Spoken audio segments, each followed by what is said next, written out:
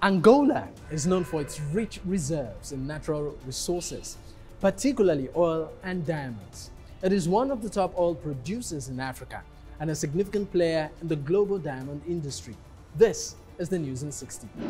Angolan President, who also serves as the Commander-in-Chief of the Armed Forces, Joao Lourenco, says Angola should start constructing warships and invest in building shipyards. President of Mauritania, Mohamed, Ould Cheikh Ghazouani, has demanded that Mali rejoin the G5 Sahel group. The Nigerian Content Development and Monitoring Board revealed that local content in the oil and gas sector has surged from 26% to 54% in the past 5 years, a remarkable growth of around 107%.